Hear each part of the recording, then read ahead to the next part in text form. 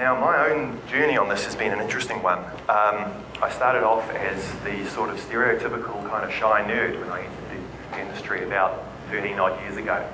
And I had this realization that if I carried on like that, it wasn't going to be very good for my career.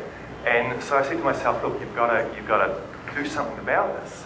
And the starting point, to give you an idea of what a low level I was starting from, one of the things I remember doing is forcing myself every morning to say hello to the receptionist. And that felt like a challenge for me. So I hope that most people in the room are starting from a somewhat less challenged starting point.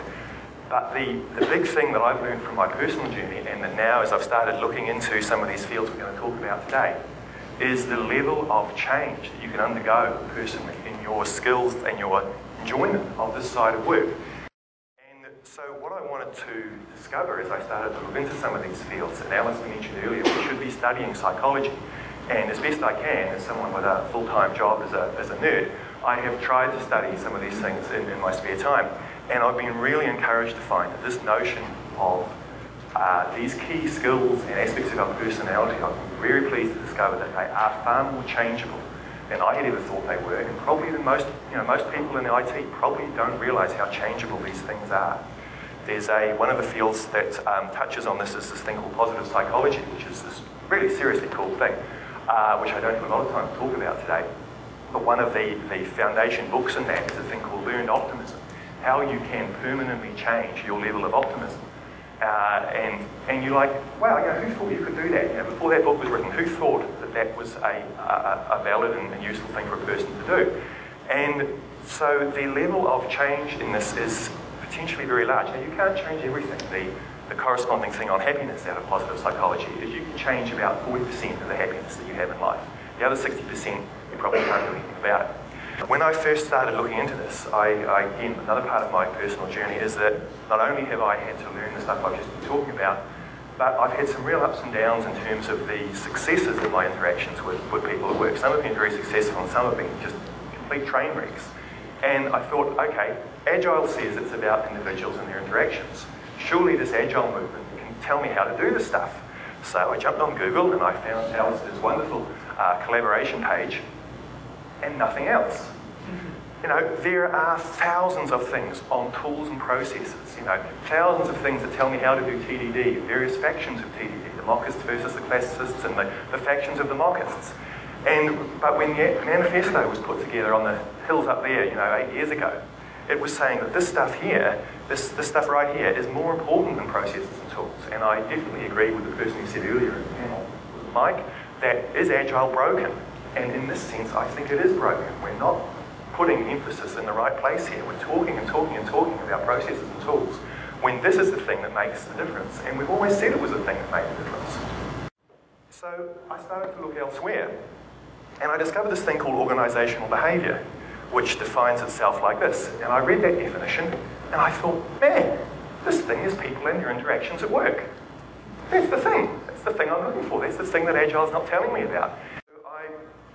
And there's positive psychology, and there's this very new thing where the two come together in this thing called positive organizational psychology.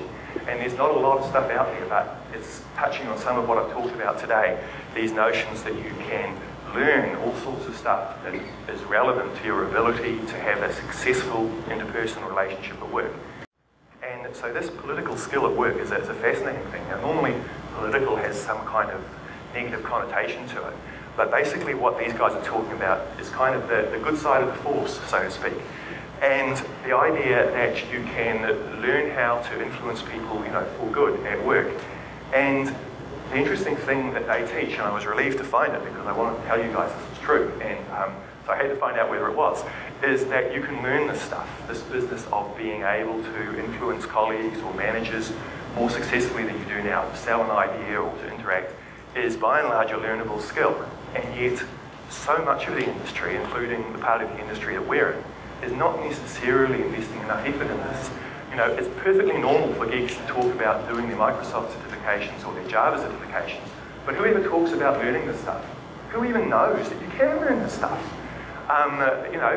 If you don't think you can learn it, of course you're not going to talk about it, of course you're not going to try. And so one of the things that I hope comes out of this talk here today is that when we go back to our various places of work, You know, there'll be people sitting on adjacent desks to you who are, like I was 10 or 15 years ago, geeks who think they can't do this and who don't know it's learnable. And if we can take some of this message back to them, I think that could be a really, really powerful thing.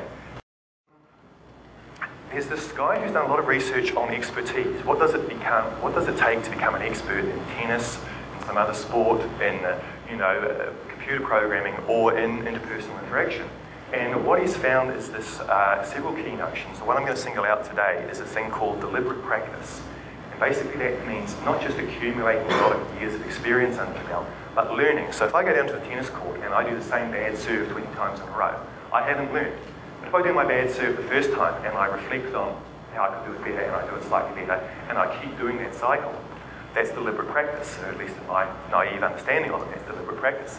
And the thing he finds with this is that it does take time. The same research says it takes 10 years to become an expert. And I've talked a bit about my journey with this, and I'm not an expert on this yet, but certainly it's taken me a number of years. So none of this is not a thing you take away and shabang, it's wonderful. This is a process you take away, you can start to put into place, and it will bear fruit over the course of months and years. When I first started trying to learn this some time ago, I read a book on how to be a leader in a technical field. And I felt like it was saying, John, you're like this, and good technical leaders, well, they're like that. And I'm like, well, it was sort of almost offensive to suggest I should have to have some kind of personality transplant. And it seemed unlikely to succeed. And it really put me off. And I actually said, well, I don't want to be a technical leader then.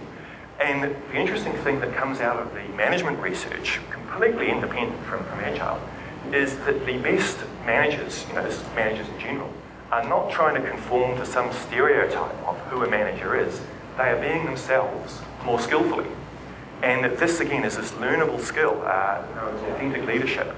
And it takes the pressure off. This whole notion that we can learn to do this stuff better. If you say to yourself, and it's true, the goal here is to simply be a more skillful version of myself, the pressure's off. You're not trying to give yourself a personality transplant. You're not trying to conform to something that's completely different. You're actually trying to do the thing that will work for you, and happens to be the best way to lead and motivate anyway. This is not about the people who are on your org chart. This is about the stuff that happens to the people who are not even on the org chart, the people who sit cutting code, the people who sit at their desks and don't talk to their developers, fellow developers, the people who sit at their desks and talk too much and push their opinions around. And I've been in both those camps, and I'm trying to learn to step out of them into a more positive territory. So this is not org chart management-y stuff.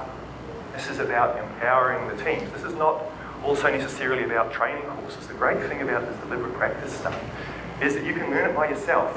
One of the interesting stories I came across was a CEO, 35 years old, in charge of this big company, and he got there on the back of his interpersonal skills. And they said, how did you do that? And he said, how did you build those skills? And he said, every meeting, when I came out of the meeting, I'd come back to my desk, I'd get a notebook, and I'd write down essentially lessons learned from that meeting in terms of personal interaction. Now, he basically never read this notebook, but it was a mini personal kind of retrospective thing, like we do in Agile, at the end of iterations. This was his little thing after each meeting. And that took him to a point where he was in, this very important, successful position on the back of his interpersonal skills, which he had built that way. And certainly for me, I've not gone down the notebook route, but I've certainly found that deliberate practice, even without a mentor or a buddy, is a powerful, powerful thing. So you can learn this. People in the team, teams can learn this, individuals can learn this. You don't need, high-flying consultants. You don't need, team-building courses with ropes and swings over bridges and stuff. And the other thing is that it does take time. In this notion of building expertise, there's an element of time and patience involved, but there's a great, great payoff at the end.